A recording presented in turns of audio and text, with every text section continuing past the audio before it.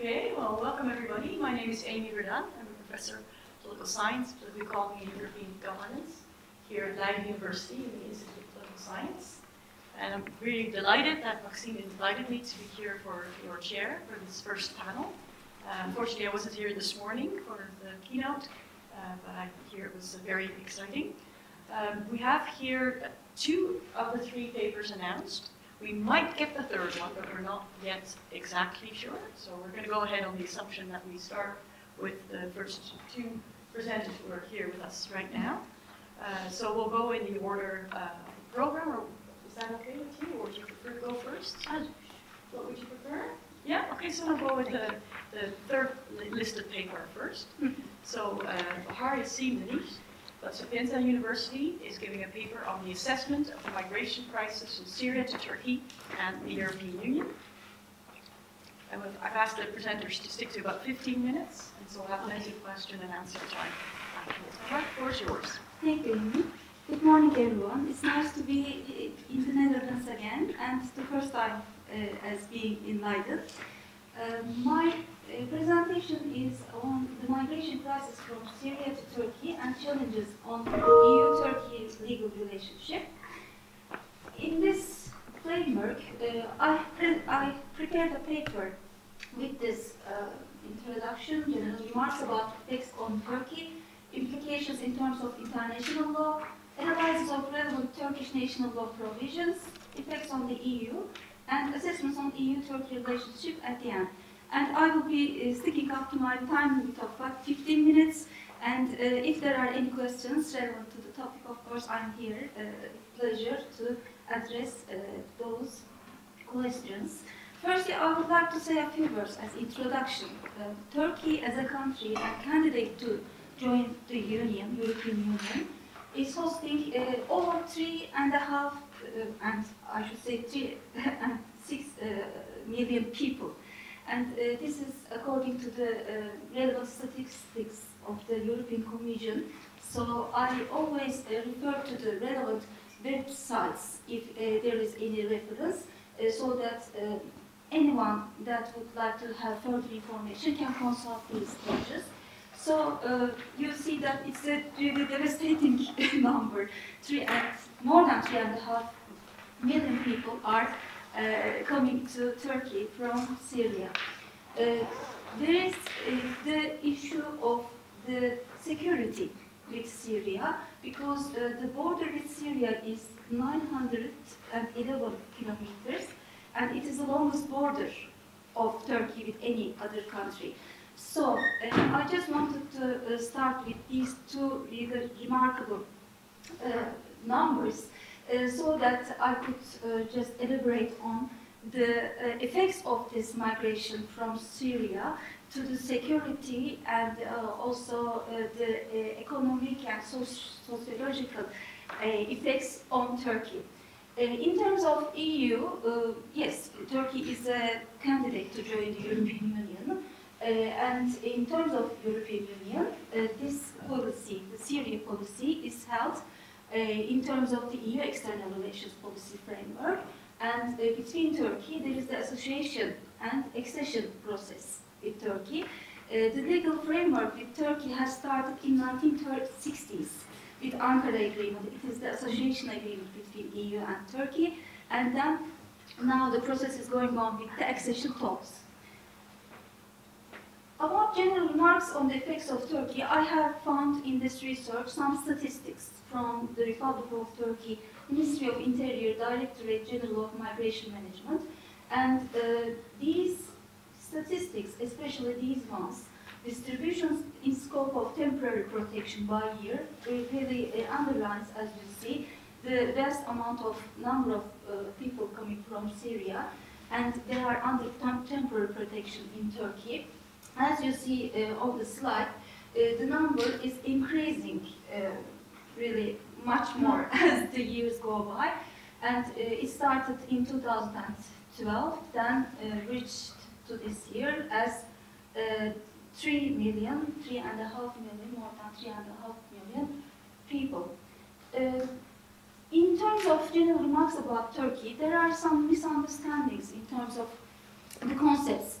Although I I'm not an expert of migration, and my specific focus at Sapienza University of Rome as a PhD student is the rights of the disabled.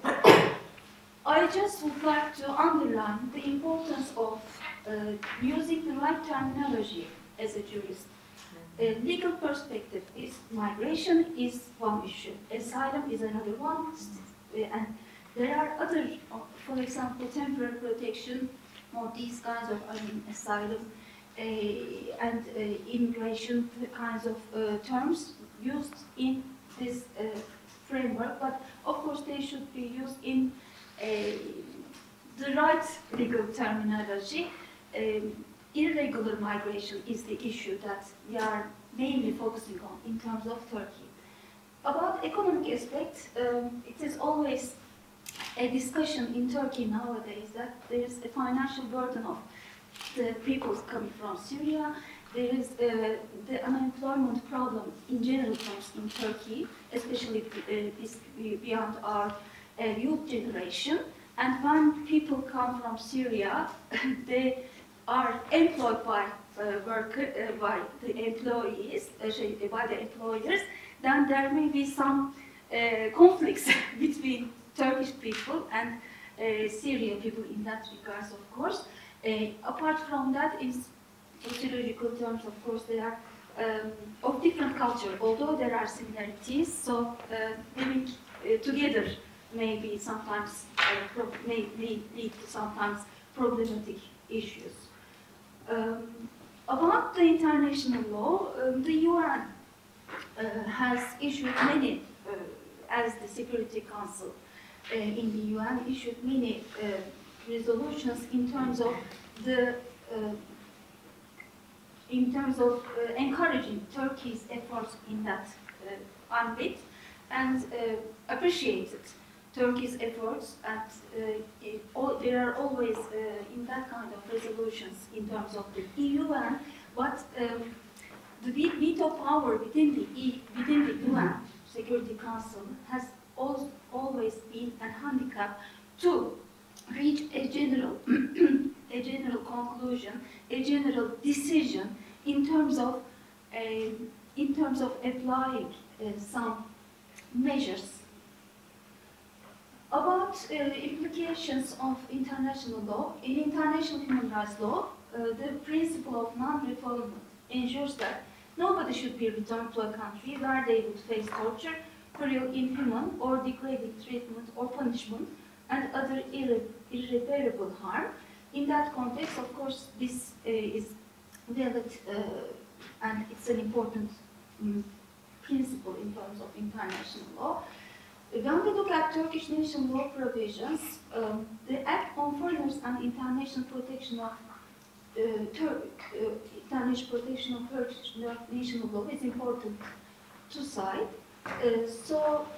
This is a recently newly adopted act, and in this act there are important provisions to reflect to you. For example, the migration. The migration term, according to this act, includes illegal entrance, stay of foreigners, and their departure from Turkey, and irregular migration. And again, according to this act, regular migration is defined as entrance of foreigners legally to Turkey, their stay in Turkey, and departure from Turkey. But with regard to the people coming from Syria, we refer to irregular migration in general terms because it is defined as entrance of foreigners illegally to Turkey, their stay in Turkey, departure from Turkey, and illegal working in Turkey. Apart from that, there is this international protection term is used, and it is defined as the status of refugee, conditional refugee, or secondary protection. And there is the readmission agreement, which is important to cite, especially in terms of EU-Turkey relations. And it is defined as the agreement which is included to send irregular migrants from one state to another in scope of the rules and procedures in the agreement, because there is an agreement, readmission agreement signed between Turkey and the European Union, and it needs also some reflections.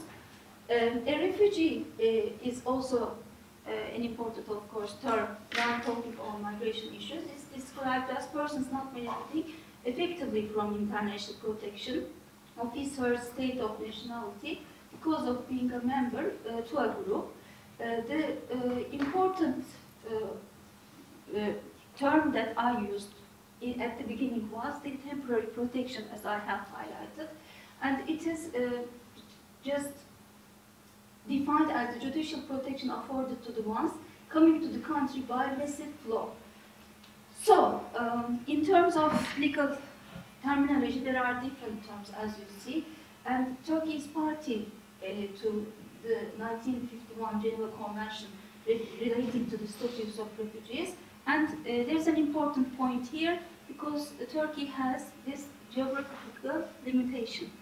And with this limitation, also Turkey is party to the 1967 protocol relating to the status of refugees as well. This geographical limitation means something. According to this reservation, Turkey may only give refugee status to the ones coming from Europe. Turkey is not under an obligation to give refugee status to the ones like people coming from Syria. So, this is an important legal point to make, and they are all, in terms of, as you see, temporary protection, the numbers as you have seen. The EU deals with the crisis in Syria as part of the external action. Also, there is the treaty for functioning of the EU provision on that. So, the EU is to act with a perspective of free and appropriate status to any person from a third country national requiring international protection pursuant to the principle of non-refoulement, and all EU parties are, of course, as you know, parties to the Geneva Convention. There is important provisions of the EU Charter of Fundamental Rights in terms of the subject, and it is about asylum. Another one is, again, on Article 19. Collective expulsions are prohibited in that context, and the non-refoulement principle there. There is one regulation of 2013, and apart from that, there is a directive called Return Directive within the framework of EU law. And just a few words on EU-Turkey relationship. I would like to refer back to 1963 Ankara Agreement, which sets an association relationship between Turkey and the European Union. It is so important, the milestone of all the relationship between the EU and Turkey. And there is, apart from that, the application of Turkey to full membership to the European Union in 1987. And in 1999, Turkey has been announced as the candidate to join the European Union. In that context, the negotiations have started in 2005, and in this relationship, it is important just to elaborate just a few words on readmission agreement versus visa liberalization policy, because they are put on the same basket, if I can put it that way, but they are so different from each other. And if there are any questions on that, I will refer back to it.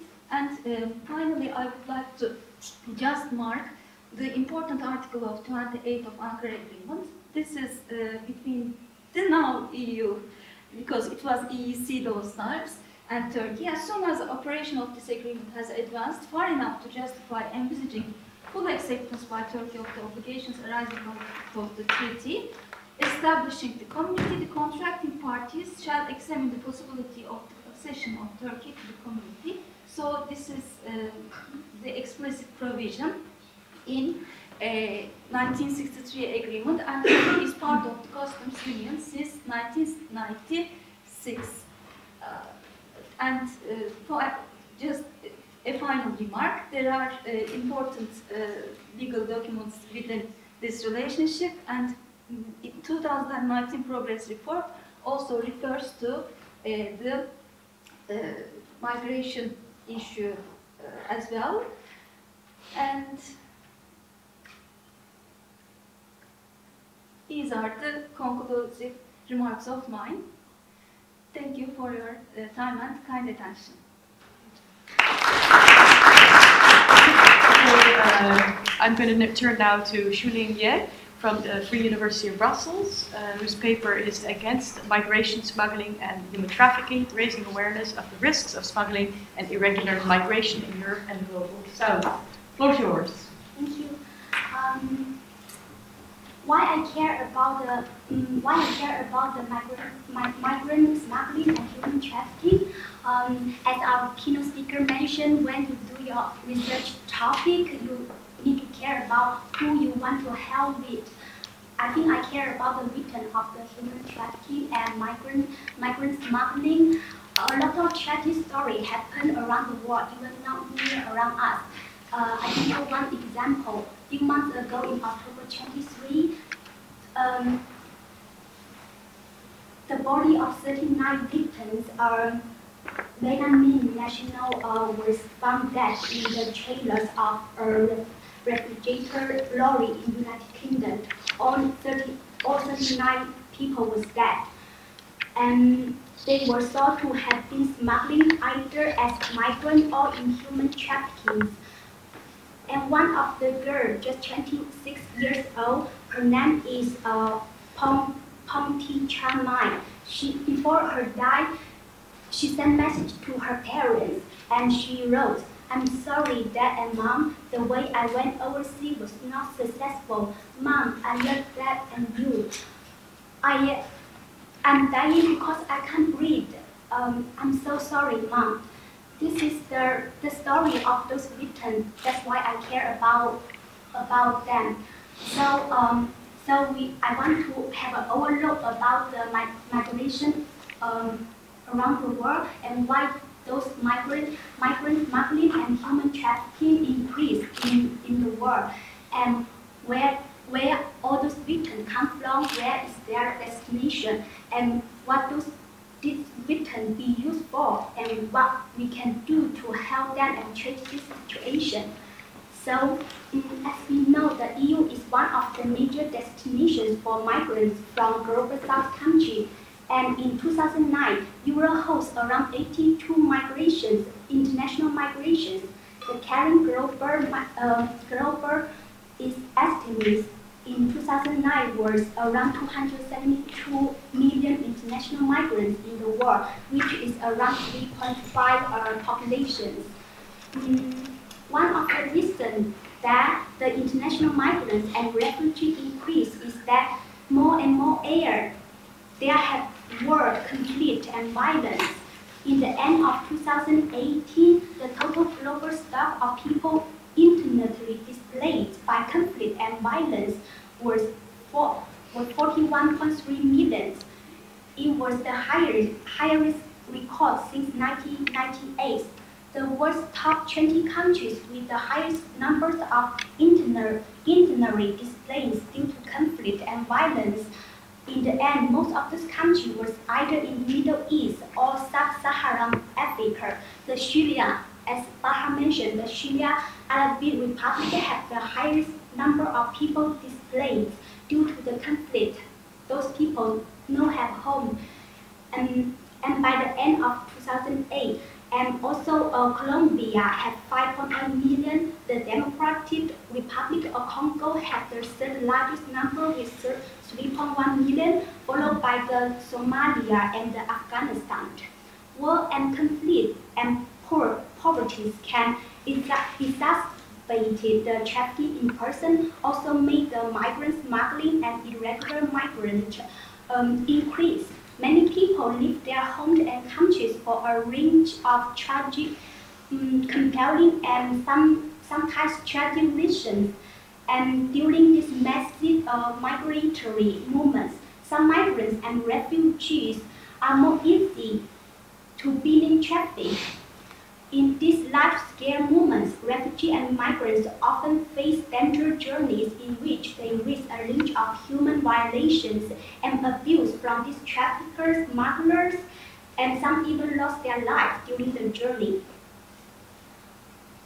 According to the global record on trafficking in person, 79% of all detected trafficking victims are women and children.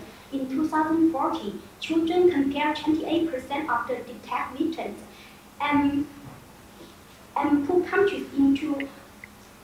Long time ago, we think that traffic was thought to mainly involve women trafficked from poor countries to rich countries for sexual exploitations. Nowadays, the number of men and children victims are increased. The share of victims who are trafficked for forced labor has also increased. From 2012 to 2014, more than 500 different trafficking flows was detected, and countries in Western and Southern Europe detect victims of 179 different citizenships. So normally where those victims come from, the victims of human trafficking usually come from areas with limited job opportunities and economically disadvantaged areas in the world. Most of them are also vulnerable groups in society, such as children and refugees, especially in some post-war areas. Those victims of human trafficking are mainly from Southern Asia countries, some Eastern European countries, and some countries in Central Africa. The East Asia trafficking flow into Western and Southern Europe largely compare victims from China, Indonesia, the Philippines, Thailand, and Vietnam. They compare 7% of the detected victims. Where is the victims' destinations? Western and Southern Europe, as well as the rich countries of the Middle East and North America, are key destination areas. For trans-regional trafficking, one of the reasons is that victims' desire for a better life in developed countries often make them more vulnerable to being diseased by the traffickers. The most common detected form of trafficking for sexual exploitation and for forced labors. But trafficking victims are also exploited in many other ways. Victims are trafficked to be used for forced or fake marriage, or used as beggars, benefit fraud, or production of pornographers, or organ removals. In Southeast Asia, this often involved for forced marriages. What can we do for them? In order to prevent and address trafficking in persons and smuggling of migrants, the EU has addressed the global actions to address trafficking in persons and the smuggling of migrant project. It's a 4-year project from 2015 to 2019, and it's 11 million joint initiatives by the European Union and the United Nations Office on Drug and Climate. This project in place in 30 countries. Most of those countries are in Global South countries, including Brazil, Colombia, Egypt, Republic of Laos, Mali, Morocco, Nepal, and Pakistan, South Africa, Ukraine. Global actions work with those 30 countries to plan and implement strategic national counter trafficking and counter smuggling efforts through a prevention, protection, prosecution, and partnership approach. In the prevention work, the prevention work including raising awareness among policymakers, law enforcement bodies, and civil societies. We need to help make people aware of those risks by making video and radio spots, also distributing written information and contacting actual and potential victims of trafficking, explore the common traffickers' rules, such as international scars, and explain where those victims can seek for help. For protections, we need to protecting the victims of human trafficking. In some countries, there is a lack of awareness of the fact that some trafficking victims are not offenders. Trafficking victims are also commonly blame themselves for what has happened to them that stops them to go to ask for help. Without identifications and recognitions as victims of crimes, they can unjustified suffer prosecutions because of their illegal status. It's important to guarantee the physical safety of victims, protect their privacy, and make it safe for them to testify against their abusers. Victims need to assistance that extend beyond the end of their exploitations and any criminal prosecutions. The last step is prosecute the human traffickers. Successful prosecuting human traffickers depends on the police and others making the right decision. This can only happen if they have the knowledge and capacity to respond to human trafficking. We need to help some countries to develop effective law enforcement and criminal justice institutions. Without specialized human trafficking law, victims are subject to greater uncertainty while traffickers face reduced risk of penalties. So in conclusion, the EU is one of the main destinations for international migrants from global south countries. At the same time, the human trafficking, migrant smuggling, and irregular migration also increase.